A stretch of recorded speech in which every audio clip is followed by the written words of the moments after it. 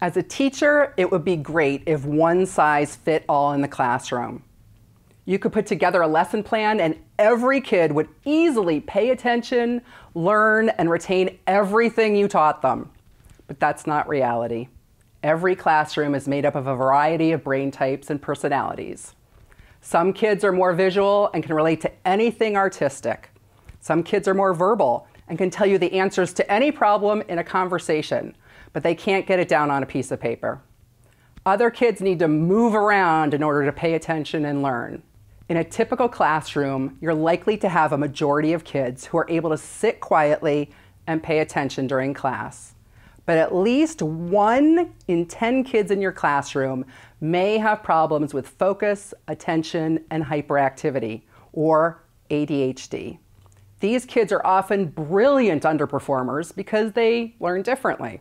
When kids are not engaged in learning, they can be unfocused, irritable, embarrassed, depressed, anxious, and disruptive. Managing that takes a lot of your time. As their teacher, you want to teach all of your students, but it can be a challenge to meet the needs of kids with all these different learning styles. One of the most important attributes to be an effective teacher is to appreciate all the different ways that kids learn. When you recognize and work with each student's strengths, interests, and abilities, they will all learn. I'm going to tell you a secret that's going to make teaching easier and fun for you and your students. The one thing that all students love to do is play. Now, I imagine when I say this, that you're visualizing a room full of wild kids running around, throwing things, dancing on their desks, distracted, goofing off.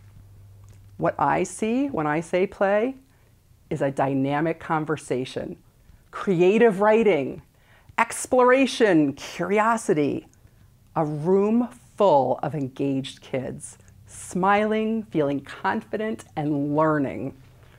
Research shows that a playful environment facilitates learning. When you understand that the parts of the brain that are related to ADHD are also related to play, you can use this in the classroom to ignite learning for all of your students. I want you to be an effective teacher, to help you reach the goals you set when you became a teacher. You didn't set out in this profession to teach some of the students. You wanted to teach all of your students. As a teacher, the first thing I recommend is that you educate yourself about ADHD. These kids aren't lazy, stupid, or intentionally trying to upset you. ADHD is a brain difference. It takes more input or stimulation for people with ADHD to pay attention and focus. Oftentimes, kids with ADHD engage in behaviors to activate their brains.